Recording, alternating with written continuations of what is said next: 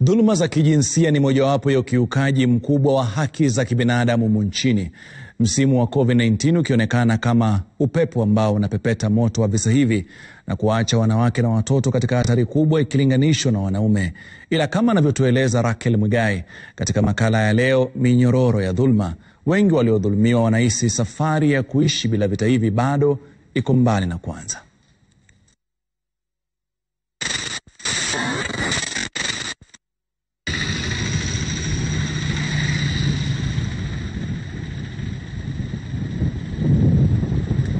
Yani ndoa ilikuwa na matatizo, pigana kila wakati. Ni kama akona kikwazo na mimi. Eti wewe tu, ngoja.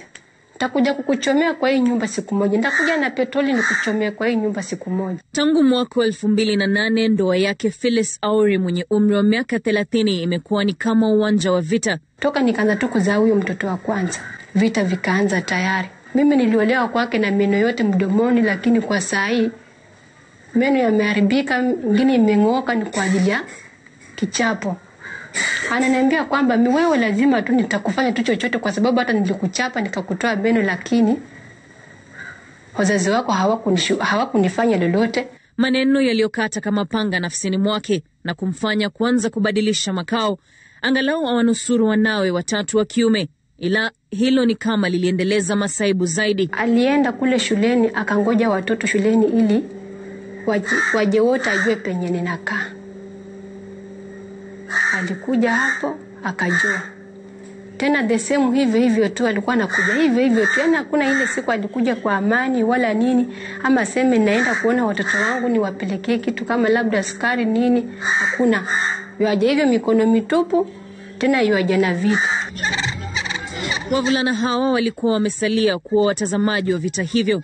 Na aliporipoti kwenye kituo cha polisi, hiyo siku alilala ndani. Askari walimwambia kwamba sisi hatukulazimishi kukaa na bibi yako, tunataka tu uangalie watoto pekee. Wewe ni chaguo lako kama utaamua kurudi kwa bibi yako ama kama utaamua kukaa kule. Muda si muda mwanamume huyo aliachiliwa, hili likiwa tukio la mapema mwaka huu.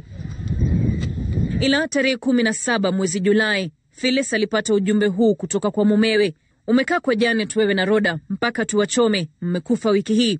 Ujumbe ambao anasema hakuujibu kwani mumewe alitaka kujua ni wapi alikuwa anaishi na nani. Wakati huu vitisho hivi vilikuwa ni kawaida, lakini siku 10 baadaye, tarehe 27 mwezi huo, jamaa huyo alimpata katika nyumba ya jirani akiwa amefika kutimiza vitisho vyake. Na hivyo tu tayari akafungua petroli akaanza kunimwagia pale kwa nyumba ya jirani. Sasa jirani akawa anapiga nduru huko akitusukuma nje ili sababu akiwasha kiberiti nyumba itachomeka. Tena kiberiti mtoto alisema alichukua ndani ya nyumba yangu, lakini petroli ilinimwagikia mpaka ikaisha yote. Nikapata nafasi ya kukimbia nje ya gate. Kule nje sasa alitoka huko akawa ananikimbiza. Aniwashie kiberiti. Huku nikipiga nduru nikisema jameni nachomwa, nimemwagiwa petroli nachomwa. Ni hapo ambapo alijipata katika nyumba ya Mama Teresia Alexander ambaye alimchukua na kukaa naye hadi kuhamisha vitu vyake vyote nyumbani humo. Yeye anakimbia mahali kuna msaada, lakini kule pia anapata hakuna msaada. Sababu gani? Hakifikisha kesi kule, inaenda, yule anakuja anamtoa, hiyo mambo inaisha. Yule msana anabaki kwa shida. Kisa chake kikiwa ni moja tu kati ya visa vinavyozidi kuripotiwa msimu huu wa COVID-19. Kwa mujibu wa kituo cha kupokea simu za dhulma za kijinsia, kumekuwa na ongezeko la 33.7% wa visa hivi mwezi Machi pekee. Mwezi huo ndio amri ya kafyu ilikuwa imewekwa. Tangu wakati huo visa vimekuwa vikiongezeka.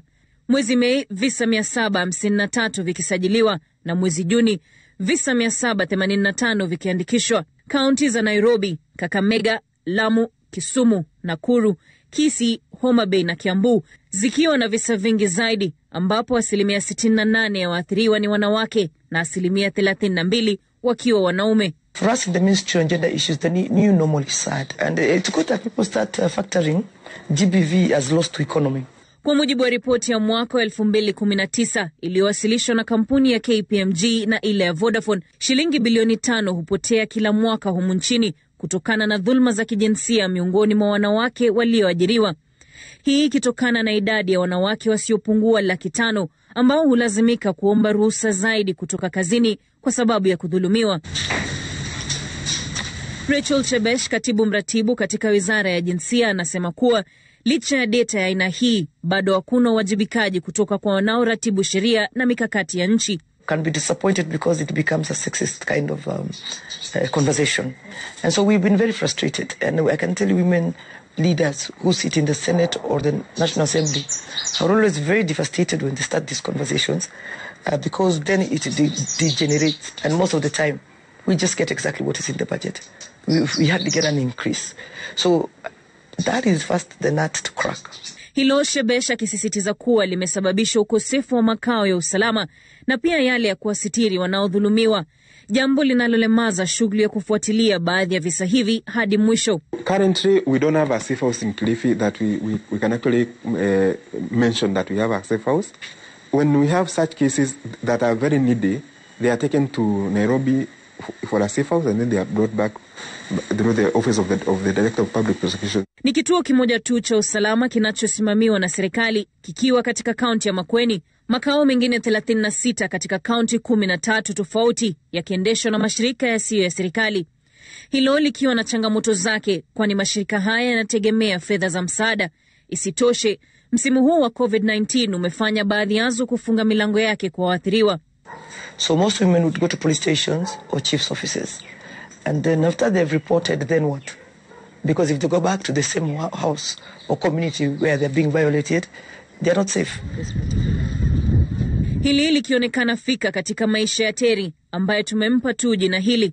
Msichana huyu mwenye umri wa miaka 15 alibakwa na jirani katika eneo la Kazandani mjini Mombasa mwezi Machi mwaka huu. Alinichukua paka kwa nyumba yake.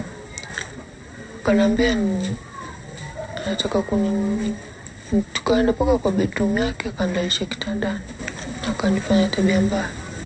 Nduguye na jirani mwingine walimpata mtu huyo akifanya tendo hilo. Ila baada ya kuandikisha mashtaka, wazazi wake msichana huyu walipata onyo kutoka kwa maafisa wa polisi. Kujulia zaidi kile kinaendelea, ndio akanambia tulipotoka hospitali kufika police station, ameambiwa mtoto asikae hapa, ni mtafutie mahali popote akae. Na mimi sina mahali pa kumpeleka na sina mtu mwingine. Mimi mtu nakujua ni wewe, kwa hivyo sijui utanisaidia na mtoto. Malaika pia ikiwa sio jina lake, aliamua kumchukua na kukaa naye. Siku chache baadaye, mtu huyo alikuwa ameshaachiliwa na kurejea mtaani Kazandani. Ofisa alimpigia simu. Akamwambia, ujue, nyinyi majirani, kwa nafikiri walikuwa wakitaka waongee amuozeshe msichana. Hata kama ni mahari alipi, lakini mambo yaishi. Mazungumzo nje ya mahakama yameelekea kwa baadhi ya waliodhulumiwa, haswa watoto, kutopata haki. Mwezi Juni mwaka huu, wazee wa kijiji katika eneo la Wajir walitaka kuzungumza na kutoa mapeni ili kusuluhisha kesi ya naibu chifu aliyekuwa amemnajisi msichana wa miaka 16. So if they normalize it within the community, it's possible that they transfer that attitude back into the system. What needs to change is for us to strengthen accountability processes for those who are duty bearers. Na wengi wakiwa na matumaini ya kutaka waliowadhulumu kuchukuliwa sheria inavyofaa. Imani walionayo kwa sheria inayowalinda wadhulumiwa bado ni hafifu. Askari mwenye amepewa hiyo kesi alikuwa hayuko, alikuwa ameenda kotini. Sasa wakaniambia nisubiri. Lakini upande wa wazazi wangu wananihitaji nyumbani. Hata tayari nisha buku gari. Phyllis alikuwa na imani kuwa nyumbani kwao Mumias kutakuwa salama, ila itakuwa ni hatari ikiwa atasalia kwa wazazi wake, kwani mtu huyo anajua wanakoishi. Kwake Phyllis, maisha ya mchezo wa paka na panya na aliyekuwa mpenzi wake ni maisha ambayo ameyakubali kwa lazima, taswira ambayo wengi kama yeye wakijipata. Mwisho wa kuripotiwa kwa visa vya dhulma za kijinsia ukionekana kuwa mbali sana na kufikia kikomo, ni majumba kama haya ambayo yatasalia kuficha nduru za waathiriwa. Ila wadhulumiwa watalazimika kuelezea masaibu yao au kuacha makaburi yao kuchukua jukumu hilo. Raquel, Muigai, runinga Citizen, katika eneo la Ziwa la Ng'ombe, kaunti ya Mombasa.